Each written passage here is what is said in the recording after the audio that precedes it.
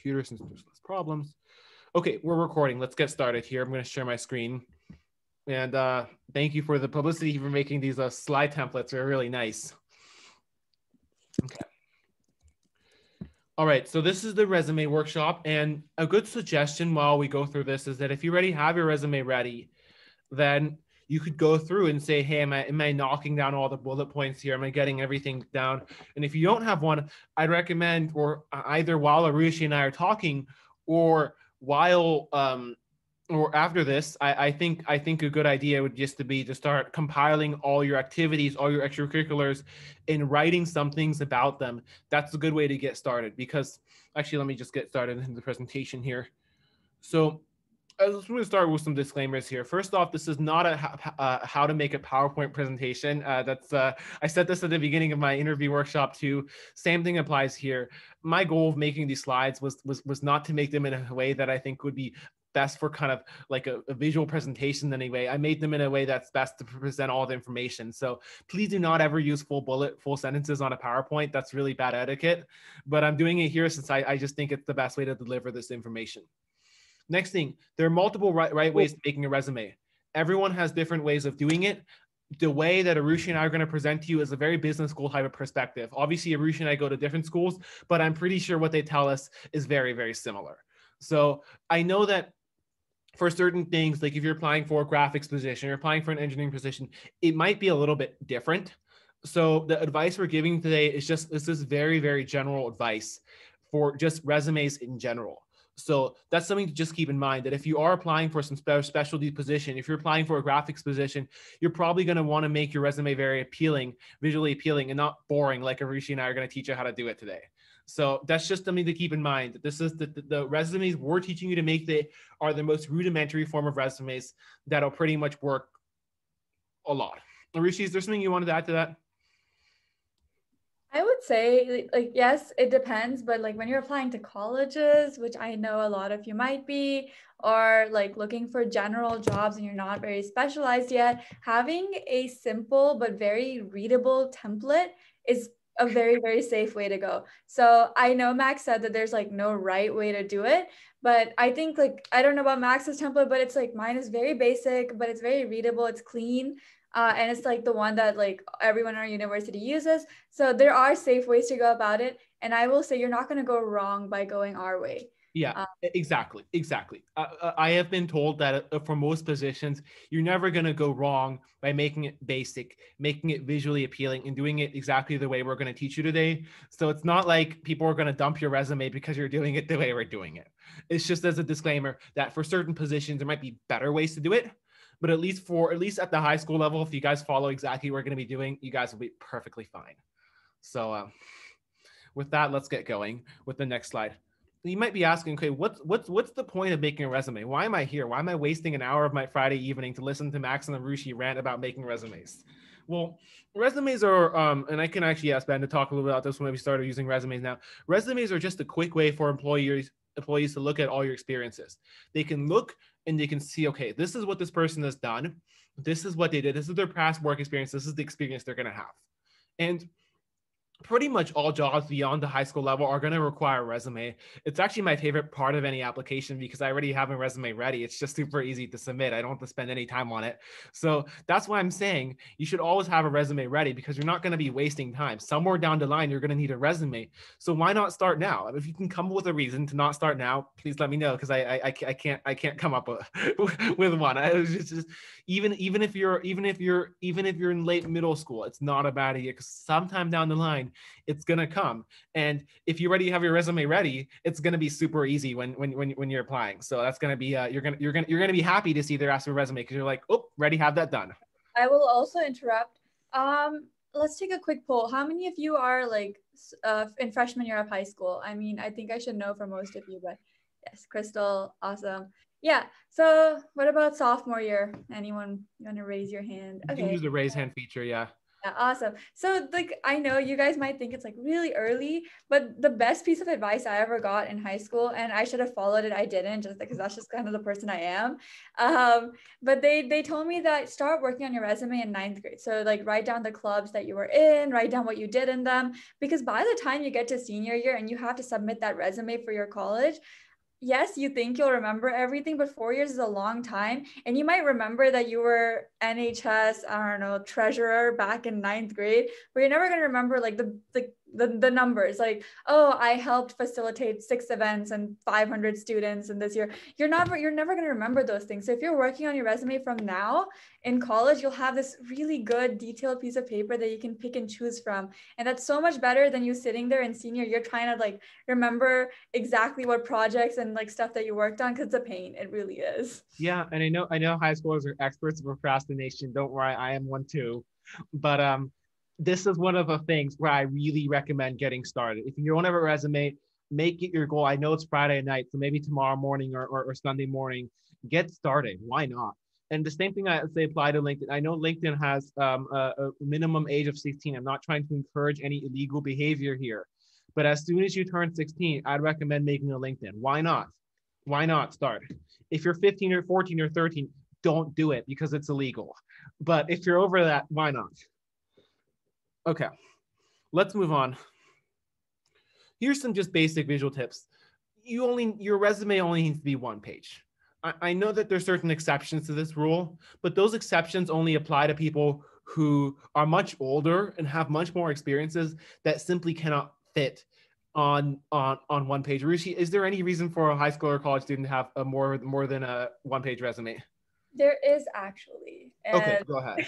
I'm gonna go ahead and say it. Sorry, but Yeah. I usually have a one-page resume. That's a must. There's no reason for you to not have a one-page resume. Sometimes it's helpful to have another resume that's more than one page. We should definitely have a one-pager, because no one literally wants to go through your resume for 15 minutes trying to go through 5 pages of your different competitions. I promise you that's not what they want. But having a detailed resume, one, there are some colleges competitive programs that might ask for a detailed resume where they literally want your life story, and it's fine to have one. Another reason is if you're in ninth grade, have like your actual one-page resume and then have like a detailed bank resume that you can like choose events from. So because when depending on where you're applying and what you're applying for, you might want to highlight certain events over others. So that is one reason to do it, but you should definitely have a one-page resume like Yeah, Max. thank you for the clarification. So it's good to have a bank of all your experiences, and we'll talk about this a little bit later. That you can compile into a resume, into like based on what you're applying to, but the resume you actually submit, unless it's I know there are some colleges that ask for an expanded resume. In that case, that's an exception. But whenever they're asking for a resume, the one you submit, unless it says expanded, you really only should have. You have to think of the poor person there who's going to be reading the resumes all the time. They don't want to read through more than one page. They're going to look at it, they're going to scan it, probably not for more than a minute if you're lucky, and they're going to say, okay, are we going to offer this person an interview or not? That's pretty much how it goes. So you really just one page. Please use a simple font. Please don't use some obnoxious. I know there's some like really fancy fonts out there. Okay, maybe that's good if you're making like a school artwork kind of project, but not for a resume. Honestly, I just say go with Times New Roman. If you're going to use Arial, Calibri, any of those other fonts, you're perfectly fine. But this is not an art contest. That's not what a resume is. A resume is not an art contest in any way. It's just about getting your information down on the paper in as readable of a way as possible. And under that same logic, please do not use additional colors or different styles. Stick to the same font throughout. If you need to make some things a little bit bigger, like headings, that's perfectly fine. But there should only be black and one font on your resume. There should never be a reason to have more than that. You should allow there to be an easy visual flow. Use things like bullet points, bolded and italicized words, but please don't make your entire resume bolded and italicized words, because the person's going to look at it and get hypnotized by how much stuff there is on the resume. So please limit that, but use it when you want, and put section headers. We'll talk about different sections later, but those are things I recommend. Aarushi, you want to add something to this? No, actually, let's move to the section so we can get to like the actual example. I think that's the most useful. So let's just zoom through.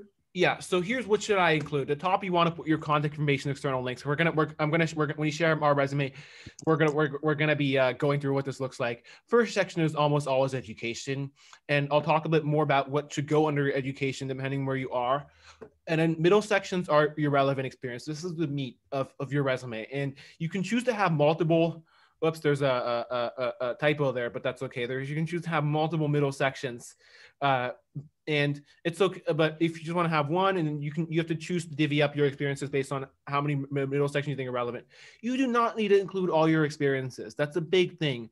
You do not want your resume to be a laundry list of everything you did. And I know earlier I said it's a glorified laundry list, but it's a glorified laundry list. It's not a laundry list of everything you do. What you need to do is you need to pick a few activities and expand on them, because people would rather know that you did 5 things really well than a bajillion things and put a second of your life into them. They don't really care about those.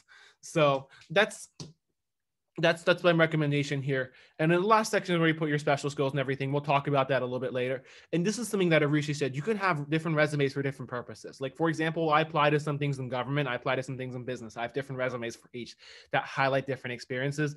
Although at the high school level, you don't need to worry about this. I think just having one resume is perfectly fine. Okay, Aarushi, anything to add? No, I think that made sense. Also, like, it's very individual. So I'm really hoping at the end we get time to like talk to you guys individually so we can help you like Exactly. create your resume. In terms of what specific things you include, it just depends. Okay. The way you want to do it, each bullet point, you want to lead with a descriptive adjective. And you can click on that link when I post my slides at the end, but that link is going to be is going to tell you a list of descriptive adjectives you can lead off your sentences with. No one wants to hear, oh, I did this, I did that. You want to say, I advocated for this, I consulted, I performed, I did. You want to, every word should add something. Every word in your resume should have a reason. If there's a reason, if your resume would just be just as good without a word, you should delete it. What's the point of having it there? It's about being concise and descriptive. Those are the two words that I think summarize what you should put in your resume. You want to cut to the chase, and you want to make sure each word you're putting in there adds value and tells the person something else about you. This is just a general format here that doesn't follow for every activity. You'll see some things depend. You don't want to use this all the time, but you want to put a maximum of 3 bullet points per activity. Your first bullet point in general should just describe your organization and your role. For example, we're putting robotics for all. Not everyone's going to know what that is right away. So that's where you'll be putting it. Maybe say your role. The second one is you want to put what you did. And the third bullet point is tangible impact. You want to say how many, how much, how numbers that people can contextualize and say, hey, this person actually did that. And you want to avoid jargon and acronyms that other people will not know. Like, if I told you guys I'm an MSB student, you're probably not going to know. MSB stands for the McDonough School of Business. We use that all the time in Georgetown. But it's not, no one else is going to know that. So you want to avoid acronyms that are specific to certain things that, and I think, unless it's like, okay, if it's like NBC News, that's fine. You don't need it. What I don't even know what NBC stands for, so that's fine. But if it's something that everyone knows, just don't put it. Okay, so I have these right here, and I know that there's other websites that are also really good, but these are just general tips that will summarize everything. I'm gonna put my slides into Slack after this, so you guys can all reference this. And here's a sample resume that I found that's good for high school students. You guys take a look at this. So we'll cover a lot of the points that Aarushi and I said. And there's, again, your list of action words for describe the things you did. Those are definitely good right there. All right. So, man, we finished this in 17 minutes. I'm pretty proud of myself. Okay. Thank you, Daniel, NBC's National Broadcasting Company. I appreciate that. Okay, so now I'm gonna go into my resume. I know I'm making a pretty big risk by putting this out on the internet, but I think it's already on the internet anyway. So give me 1 second here to stop my share. And then we're also gonna go through Aarushi's resume after this. So we'll see what that looks like. So Aarushi, get ready. I'm gonna put myself into the... Let's say that we'll be editing my resume because there's always room for improvement, and I'd love to see what you guys think. So. Okay. I'm going to share my standard resume that I use for everything. Let's Okay, go. so let's start by looking at the top here. So first off, I recommend using Word. I know Google Docs is easy to edit, but it's just so much easier. Arushi, what do you think? Do you think you should use Word? Resume formatting needs to be done on Word. Google Docs is great for sharing and like writing down information, but formatting wise, nothing beats Word and looks so much more professional. And there are a lot of resume templates already out there that you can use. 100% use Word. Do not go to Google Docs. Yeah, and if you are using Google Docs, please be careful because sometimes when you download it to submit, the PDF ends up being 2 pages because some period or something got moved to the next line. So I actually have a story about this, and I'll take 2 seconds to say this. I created a table of contents, and you know how you like make dots to like make a line between the like title and then the page number. You right know what here. I'm talking about? Is You it have the like the invisible title and then period? you have like what? The invisible period? Yeah. So like you say like title, like the page title, and then you have like dot dot dot dot dot until you get to the page number at the end. So it's like a dotted line in the middle. So I individually added every single period and it lined up perfectly. I exported it and all the period spacings got messed up and ended up being 2 pages, and that was 3 hours of work gone to waste. So just don't use docs. So just use Word. Just make your life easier and use Word.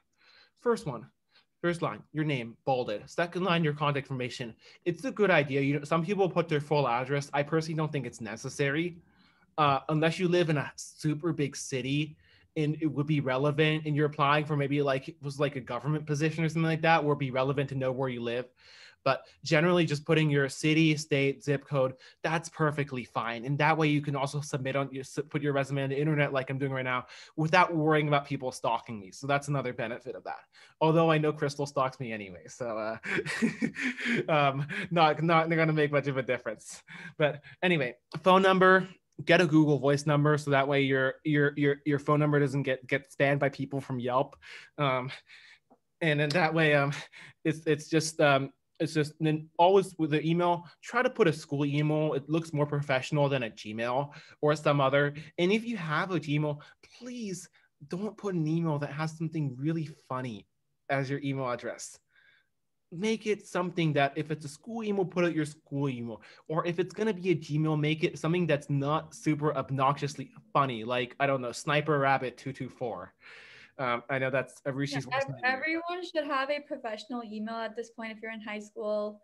If you don't, make one, just like keep it Exactly. professional. Have your name in there, first name or last name. It makes it easy for the person you're sending it to identify your email to you rather than like something weird. So just, yeah. And I'm not making everyone create their own website, but if you have your own website, you can put it there and put in your LinkedIn as well. And if you have a LinkedIn, there's a way to change the URL. If you don't know how to do that, I'm not going to go into that right now because that's not what you guys are here for. But if you have questions on how you do that, make it again something that's easy recognizable and easy to identify. Okay, the next section is going to be education. And if you're in college, you're going to put both your high school and your college. If you're in high school, it's probably just going to be your high school. Don't put your middle school. No one really cares where you went to middle school. It really doesn't matter. So if you're in high school, only thing you should be here is high school. If you're doing some sort of dual enrollment at a community college, this would be a good place to include that.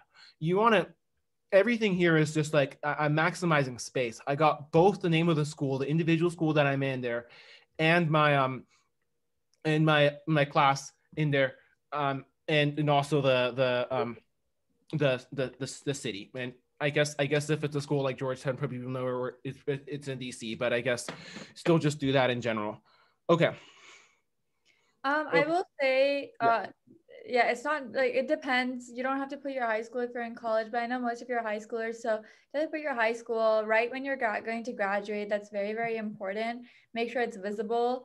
And write your GPA, very, very important. This is going to change because of accounting class this semester, by the way. Calm down, Max. You don't know yet. Okay. And then, yeah, so write your GPA. SAT, ACT, optional. It's going to be submitted for your college app separately anyways.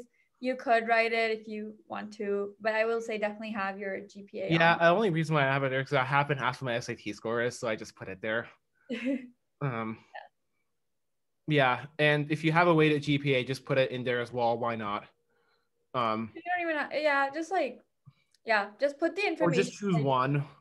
Or if like your rank is more important, like maybe your school is like very like puts a lot of emphasis on rank, then you can put your rank there. Depends Yeah, on my like school what didn't rank. lucky. Okay. Yeah. Yeah, and if you're in high school, you can also put some relevant coursework as well. Whatever classes, and it's not only the ones that are AP or honors classes. Those don't. It doesn't matter. It matters if you're like applying for like a policy kind of position or something like that. Then it would be you'd put maybe more things that are related to that. Actually, this is my policy resume. I got the wrong one here. I'm gonna go back to the other one. Um, but that's just a good thing for to just keep in mind. Any Okay. specific questions while Max is pulling up his correct resume? Anything about, yeah, any questions at all about your own resume, about general tips? Okay. Okay, and no, I'm not looking for inspiration. Okay, let's move on to relevant experience, and I'm gonna at least talk about how I divvied up my two sections here. I put one as leadership development, extracurricular involvement, and one as relevant experience. Your relevant experience is kind of, and you don't have to break it down this way. Like you said, there's multiple ways to break it down. This is at least how I have chosen to break it down. You break it down to the relevant and leadership development. This is the stuff that may be a little bit less relevant to some of the things I'm applying for. Like this is one I submit to like business internships and things like that, versus as my policy resume where I'm applying to like government kind of things. This stuff here would be moved to relevant experience because that's more relevant to their to their purposes. So that's mainly the main difference between my policy resume and my other resumes, that some of this stuff here is moved up to the top. I also put in the fact that I worked at elections, things like that, that are omitted from here just because of space. So that's something. Okay, so let's go into here. So you see here that I maximized each line. I have the name, I have what my position, I have the city, and I have, so you don't want to waste space. This is one of the places where you're saving lots of space if you do this every single time. And you can put in websites, stuff like that. And see, my first sentence here is the what behind the organization. You want to make this as specific as possible. Every word in here should have meaning. That's very important. And then you talk about what you do. You talk about your tangible impact. That's what people want to see. And like I said earlier, there is a 3 bullet point kind of thing, but not everything. I don't have everything to be 3 bullet points. So, and just each of these, I'm not going to go through every single one of them, but there's each just tangible numbers, tangible things. Right? Like not everyone knows that clubs at Georgetown are competitive. So I said select it as. So that's definitely one of the things you want to say. If it's a competitive position, please put it in there. So that's definitely something you should be doing. And then this is where you kind of put in other stuff that's kind of nice to have, right? Like for an actual business kind of position, these things are not going to be that relevant. But it's just other stuff that I know you're not a single faceted person. That's definitely stuff you want to put in there. And then here in the bottom is where you put your skills, activities, other interests, and of course recreational biking made it in there. And this is where you just put everything like your language skills, your computer skills. That's a good idea. Aarushi, is there anything else you want to comment about this? No, I think you're doing a good job. All right, it's your turn. Okay, actually, before I share my own resume, I'm going to go ahead and share a resource that was very helpful to me when I was building my resume. And I think it might end up being really helpful to you guys. So wait, I can't find it. I have too many tabs open. Okay. Do you see my screen? Okay. Right, so this is a mess, but it has so many good notes. I'll like forward a link to everyone, but it just kind of like takes, can you see the resume template, by the way? Okay, yeah. So it just kind of takes you through the template itself. So you start with your education and like how you could format that. Make sure like all of this stuff is like tables. So you cannot see, but like this whole stuff, like all of this is in tables. Which makes it really easy to format. I'll show you on my resume. Actually, maybe this isn't, but I'll show you on my resume how I've done that. And yeah, so it tells you how like you start with a strong action verb, and then you have like your description, end result, purpose. Like, write down your numbers. Grammar is really, really important. Formatting ends up being really important because like they look at little details as well. Yeah, so I'll forward this to everyone. Like how do you deal with like a canceled internship? stuff like that because of COVID. That's also been a thing. And then like this action purpose. Yeah, Okay. basically every college is something like this. So you can use the Georgetown link, you can use the link. They're all perfectly fine. They're all good. Yeah. Okay. I'll just walk through my resume really quickly. It's not great. I'm in the process. Wait, did I even share the right thing? Okay, yeah. I'm in the process of redoing it because it's been a while. But yeah, so I just started out with my education. I actually don't have my high school on there. It's been so long, and like no recruiter actually cares about my high school because I'm in college and they're looking at my college performance. They could not care less I went to Plano West, or my rank or my SAT. Like that's just it's old news. But for you, it's very, very important. So keep in mind that for you, like you have to include your rank or however, it's like, or your SAT, ACT. So make sure you have your relevant information on there. I have my LinkedIn at the top, phone number. I don't think it's important for me to have my address on there, mostly because I will relocate if there's an internship or like a job or, or something that I need to relocate for. So for me, my address wasn't important. Okay. And then I have my relevant experience. So this is just like actual jobs. Most of them things I'm getting money for, except for robotics for all, but I feel like that's still a professional experience. So that's why I have it on there. So for experience, that's what I would kind of say, like, so it's either like it's a very professional experience, so you're working with a company or you're getting money or something like that. And then all your organizations and stuff, I put under my leadership experience and activities. And as you can see, every single bullet point starts with a verb. And usually I think I've used like all kinds of different verbs here. But everything, it's the first thing kind of summarizes what you got out of it. So what really was the main thing that you were working on. And then I'll have like some numbers, see like however I can quantify my work, and then like just a quick summary. So that is how I would say is like the easiest way to do it. I have a different honors section, and you can see like this is all like a table, which makes it really easy to edit.